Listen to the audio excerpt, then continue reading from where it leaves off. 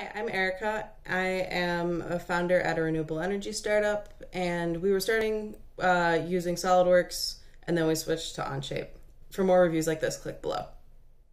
We use these two software for all of our 3D modeling of our products, which is a large percentage of what we do.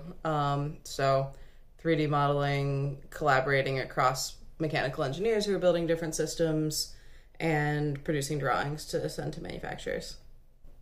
Onshape's great for team collaboration. It has really amazing version control.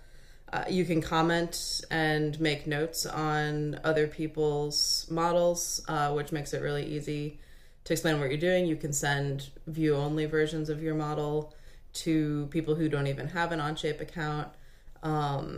And you can build a lot of things in the assemblies are a lot easier than another CAD tools that I've used before.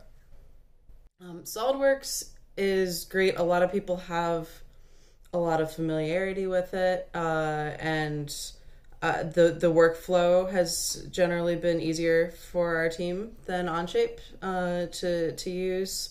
Also, some things when you're building complex systems, SolidWorks has tended to be better. It kind of guides you through the design process a little bit better, and makes it harder to do things in a way that the software won't like. I don't think the learning curve is too bad with either of these. Like I said before, with Onshape, there are a lot of things that the software will let you do that maybe are not best practices, and that'll get you into trouble later on. But if you're building simple things, it's pretty easy to get started.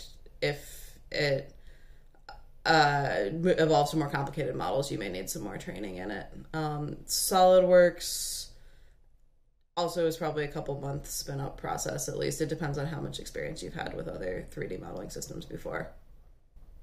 For us, top considerations are which software can do what we need to do in the fastest amount of time.